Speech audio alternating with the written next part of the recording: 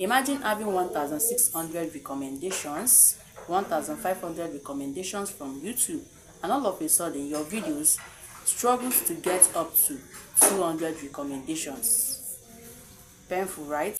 We all know that you cannot get views in your videos if YouTube is not recommending your videos. That is, if YouTube is not pushing your videos, if you are not getting higher impressions. How will people see your videos, and how will they click to your videos to watch? How will you accumulate watch hours? So I'm going to be sharing 2 things that I did that made my videos not to be recommended by YouTube. So the number 1 thing that I did was that I deleted some of my videos.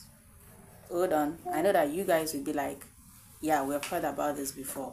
Now listen, I have a lot of things to say about deleting of videos. Okay, yeah, I deleted some of my videos. Those videos I deleted, I privatized those videos. Like I privatized those videos. Like for like 1 month, those videos are on private. Okay, these are videos that I uploaded, and I feel like I don't like this video within the period within the 2 days that I uploaded this video. I feel like this video is not giving. Do you understand? I feel like this video is not okay. Maybe because of it has no lightning, it's not bright, it's not okay to me. After uploading it, I noticed a lot of things, so I decided to privatize the video. Okay, a particular video like that, I decided to privatize the video. Yeah, take note, this video did not accumulate watch hour for me. This video did not accumulate any subscriber for me. This video only accumulates like 20 views, okay, or better still 25 to 30 views for me. I also deleted my live stream. When I mean live stream, this live stream did not accumulate any watch hour. These are just, let's say, sprinkles live stream that I did. I did not see any viewers, any people. So I just let's say like a minute live stream or so. It's not even up to 2 minutes. I privatized it and decided to start all over again, to start another live stream again. So these are content that I've already privatized.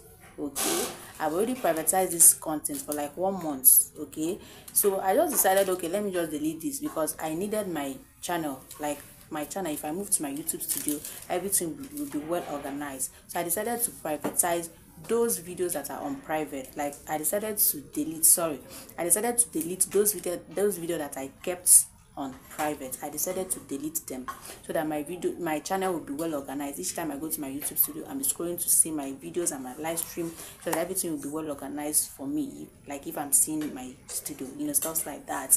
So you guys, I never knew that if I delete any of these videos or any of this content, that is gonna affect my channel in any way. You guys, immediately I deleted it. Like in my next upload, I found out that I no longer get recommendations. Yes, normally I do get recommendation, like I told you guys, 1,600 recommendation. As a small YouTuber, like my videos literally struggles to get up to 200 recommendations from YouTube, which is very, very bad. And if YouTube is not recommending your videos, you don't get views. How do you get views? Like, how do you get views? Okay, if you check your impressions, and your impressions that YouTube is not pushing your videos, it is not reaching a wider audience, how do you get the views? So the second thing that I did that really affected my channel, I think this is the first thing I did. This is the first setting that I did before I deleted my videos. Okay, all these things are happening in the same week. I don't know if you guys get me. All these things that I'm saying here are happening the same week. Okay, I actually did this second thing before deleting my videos. So please avoid using top hashtags. What did I say? Avoid using top hashtags, because when you use top hashtags, my dear, your videos will not be seen. Your videos as a small YouTuber will not be seen. YouTube will first of all push out those top YouTubers, that's those top videos that are relating to that top hashtags, before they will even before people will now see your videos. Like if you are not getting millions of views, how will you be using top hashtags that people will not even see your videos? Like, oh my god. Now you guys, hold on, I know you'll be curious, what do you mean by using top hashtags? Guys, I watched a video here on YouTube where a YouTuber is saying that we trust this YouTuber is a trusted YouTuber. Like I've been watching her videos. She talks on YouTube groups. This is to tell you not everything you hear or see in this YouTube stream that you are going to believe or put in practice, because some of them will even affect your channel. So I went ahead to my YouTube settings. I'm going to be showing all these things in the screen. I went ahead to my YouTube settings to do the necessary changes this person said we should do. She said in any niche you are doing, find the top YouTubers. She used herself as an example that she because she's talking about YouTube growth, she looked for Video IQ, TubeBuddy, all these top YouTubers. She went ahead and put their names in this very particular place. I'm going to be showing that place on the screen. That is, if you go to your Chrome version of your YouTube studio, you click on your settings, that place that is written channel, you click on channel, you're going to be seeing this very particular place that I'm going to drop on the screen. So that place is where you're going to add the necessary tags on what your channel is all about. Do you understand? Those places you're going to add tags on what your channel is all about. You guys, the tags that I added there was doing pretty well. I never added any tag that, you know, a top YouTuber tag or whatever. My tags were doing pretty well as a small YouTuber that I am. Okay, then after watching that video, I decided to delete some of the tags to add the tags this person said we should add. She said, look for top YouTubers in your niche. My dear, people that has 10 million subscribers, 2 million subscribers, over 100,000 subscribers. We should look for them and add their names in that very particular box.